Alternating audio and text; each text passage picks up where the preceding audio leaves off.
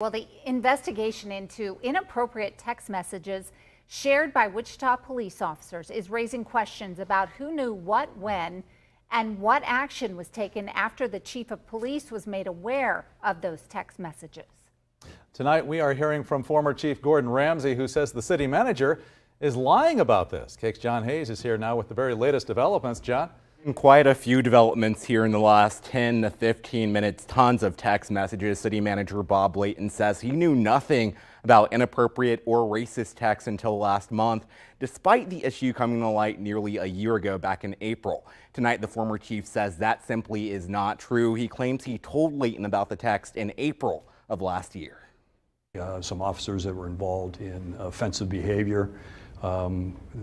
Behavior that we don't tolerate here in the city. Wichita City Manager Bob Layton says his office is investigating the Wichita Police Department. Several officers are accused of sending inappropriate text messages in April of last year. Layton says he learned about them just last month. As a result of a domestic violence involving a Sedgwick County sheriff deputy or sergeant. By phone, Interim Police Chief Lim Moore says a judge issued a warrant last year to search that sheriff employee's phone. That's when investigators found the text. He says deputies discovered thousands of text messages dating back to 2016, including a picture sent by a Wichita police officer referencing George Floyd, who was murdered while in police custody back in 2020. George Floyd laying on the ground, and then there's a large African-American male that's naked sitting on his neck, which is very, very poor taste, which is disgusting. All the racist texts, meaning the written N-words, anything that was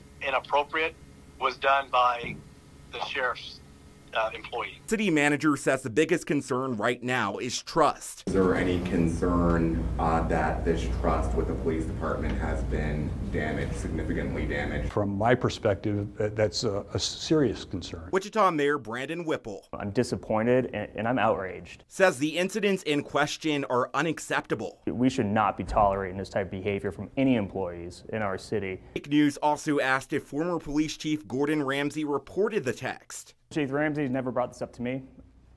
I'm blindsided by this. I know that more is going to come of it, and so he may have to answer to someone. Ramsey that we received just a half an hour ago says, I notified Manager Layton about the texting incident shortly after we discovered it.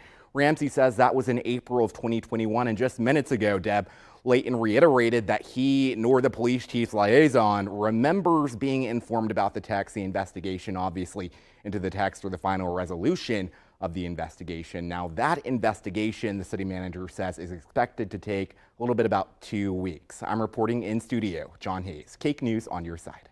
Thank you, John. And just minutes ago, Sheriff Jeff Easter released a statement in response to those ex-sheriff's office employees sharing racist memes and texts.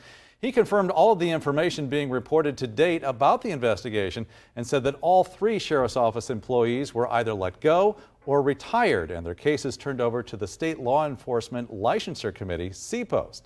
We're aware of the community distrust that can happen out of this, but please understand that we understand those situations, but we handled what was presented in front of us immediately and correctly.